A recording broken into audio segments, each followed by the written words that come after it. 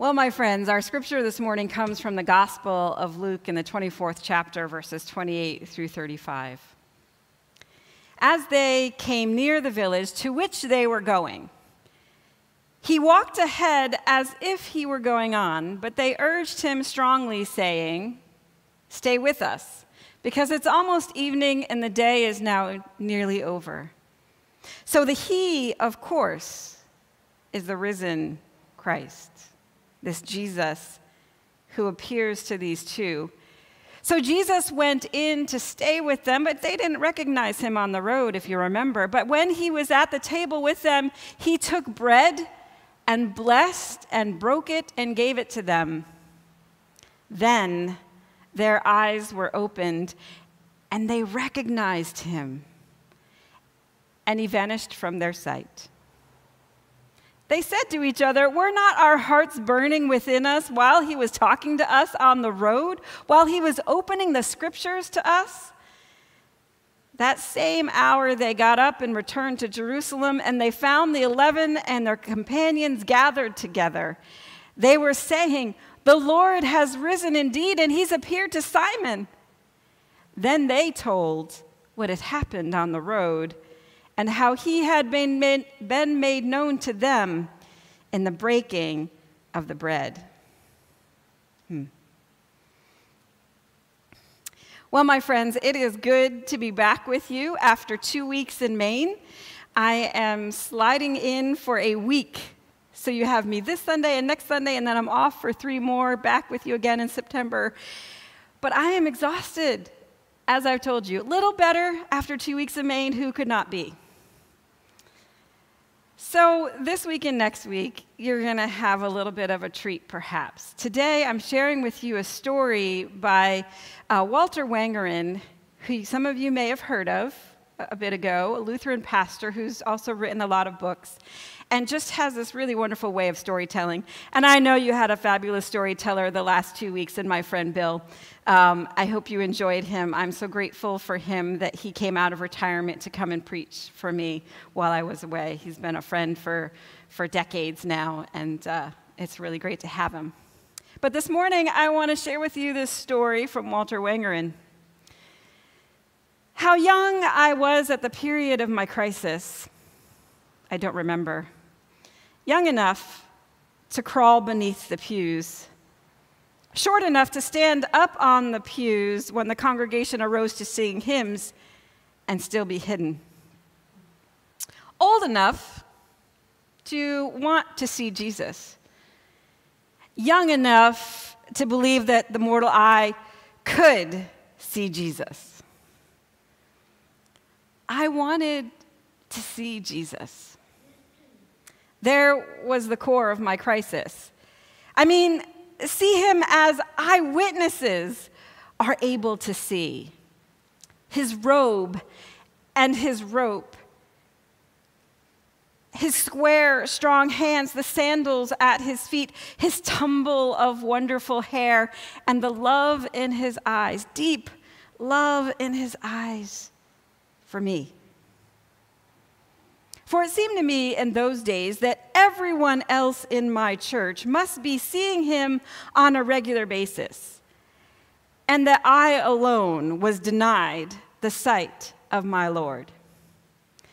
They were a contented people, confident and unconcerned.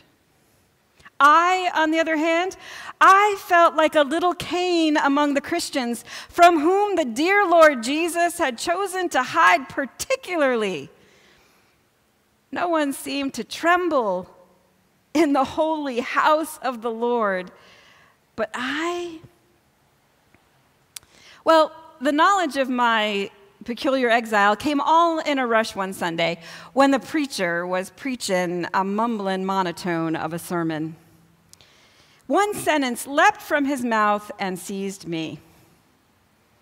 "We were eyewitnesses," he said. Eyewitnesses. We. I sat straight up and tuned my ear. This seemed suddenly the special ability of a people to which the preacher belonged, to be eyewitnesses. Who's this we? What did they see? I glanced at my mother beside me, whose expression was not one of astonishment. Evidently, eyewitnessing was familiar stuff to her. She was one of the we. I took a fast survey of the faces behind me, sleepy-eyed, dull-eyed, thoughtful-eyed, but no one's eyes were dazzled. None widened in wonder at what the preacher said. So then, they all belonged to the we. Eyewitnesses, every one of them. We, the preacher was saying, have seen the majesty of Jesus. No! I didn't say that out loud, but I thought it very loud. No, but I haven't. There was a stinging realization. I haven't seen Jesus. My eyes never were witnesses. All at once, the stained glass picture of Jesus praying wasn't enough for me. The Jesus in my Sunday school books were merely pictures and a kind of mockery. I did not doubt that the Lord Jesus was actually there in his house somewhere, but where? Even before the preacher was finished preaching, I dropped to the floor and peered through a forest of ankles, front and back and side to side, seeking Jesus, perhaps on his hands and knees. A Jesus crawling away from me in a robe and a rope. But I saw nothing unusual and earned nothing for my effort except the disapproval of my mother, who hauled me up by my shoulder, but who probably wouldn't understand my panic since she was one of the we. For the rest of the service, I saw in the faces around me some anxiety to match my anxious heart, but everyone sang the hymns with a mindless ease. I searched my memory for some dim moment when I would have seen Jesus. There was none. No, he never appeared to me, but he must be here because he's appeared to these others, right? Then why would he hide from me? And where in this temple of the Lord would he be hiding? Thus, my crisis. Sunday after Sunday, then, I looked for Jesus. I ransacked the rooms of a very large church. I acquainted myself with kitchens and closets and boiler rooms, checking for half-eaten sandwiches, a vagrant sandal, signs of the skulking Lord. One Sunday, exactly when the preacher stood chanting the liturgy at the altar, I experienced a minor revelation. It seemed to me that the bold bass voice of the chant was not the preacher's at all, whose speaking voice was rather nasal and whiny. It seemed that someone else was singing instead. For the preacher faced away from us, and the altar was as long as a man is tall. And the wooden altar, was built in the shape of a monstrous coffin. Therefore, the real singer was lying inside the altar. And who else would the secret singer be but Jesus? I kept a shrewd eye on the altar for the rest of the service to be sure that he didn't escape. And after the service, I took my heart in my hands, and I crept out into the chancel, crept right up to the altar, certain that Christ was still reclining therein, waiting in his tomb, as it were, until all the people departed. Suddenly, aha! I popped round to the back of the altar and peered inside its hollow cavity and saw not Jesus. I saw a broken chair, a very old hymnal, and dust, dust, dust, as thick as the centuries of toil and misery. For my restless soul, there was no peace.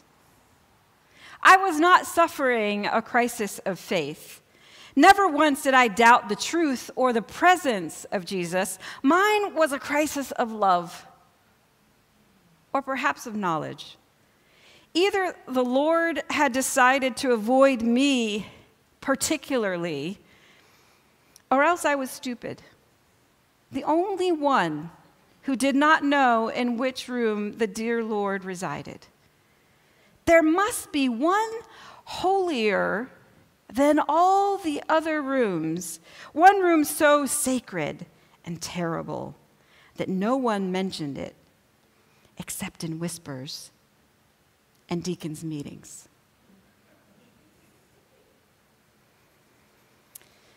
Not the preacher's office, dreadful as that room was.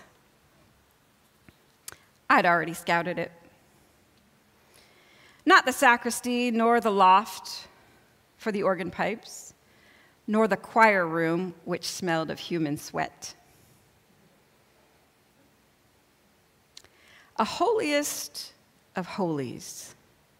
All at once, I knew which room. My heart leapt into my throat for joy and fear at once.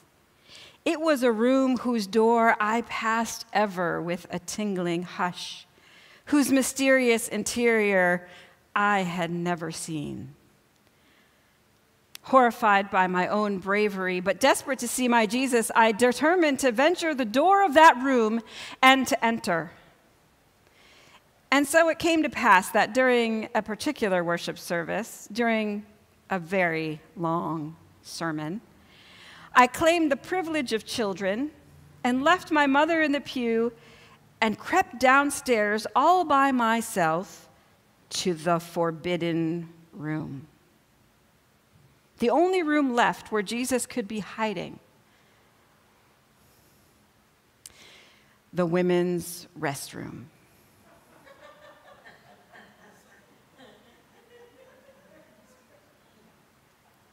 Oh, how hot my poor face burned at my own audacity, at the danger I was daring.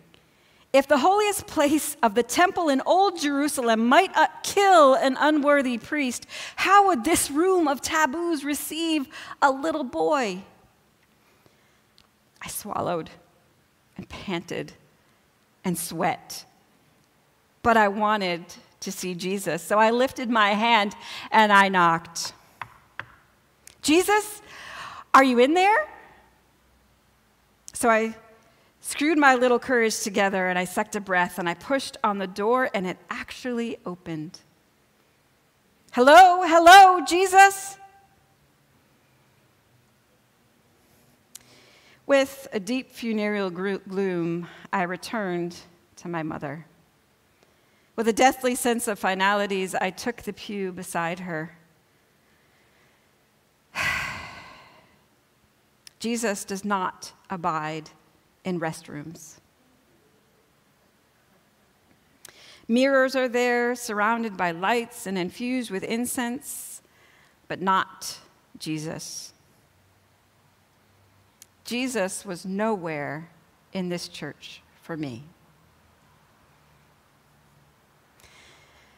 Walter then writes of how he sat and watched his mother go forward to the altar to receive communion one Sunday, and as she returns, oh, this was a different woman. My mighty mother seemed infinitely soft.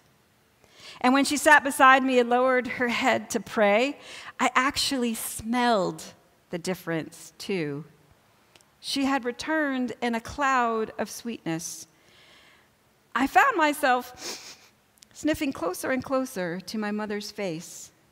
Suddenly, she looked up just to see my face right in front of hers. "What's the matter?" she whispered, and a whole bouquet of odor overwhelmed me. "Mama," I breathed in wonder. "What's that?" She wrinkled her forehead. "It's what I drank." "But what is it? What's inside you?" She began to flip for a hymn in the hymnal. "Oh, Wally," she said casually. "That's Jesus. It's Jesus inside of me." Jesus. My mother then joined the congregation in singing a hymn with 100 verses. But I kept standing on the pew beside her and grinning at her profile. Ah, Jesus. She told me where Jesus was at. Not far from me at all, closer to me than I ever thought possible. In my mama. He'd never been hiding. I'd been looking wrong. My mighty mother was his holy temple all along. So I shocked her by throwing my arms around her neck and hugging her with the gladness of any disciple who has seen the risen Lord alive again. So she hauled my little self down to the pew beside her and commanded silliness to cease. But I didn't mind. A boy can smile as silently as the sky. And so that day there were 2 disciples, side by side, on the same pew. And one of them was grinning. In this week's gospel reading, with the disciples in Emmaus, we witness the slow awakening to the blessing that is right in front of our eyes, like little Wally in his feverish hunt for Jesus. The thing is, this blessing takes time, maybe even a lifetime of searching. It reveals itself in bits and moments across the years as we witness the very presence of Christ that holds us up, that challenges us to justice, that pushes our courage forward to be lights of hope in the world. But know this, my friends, that the blessing of a risen Christ never gives up. This blessing will always seek you out, whether or not your eyes can see it. And this blessing will gather us in until the love of it makes us all, every one of us, whole. Thanks be to God. Amen.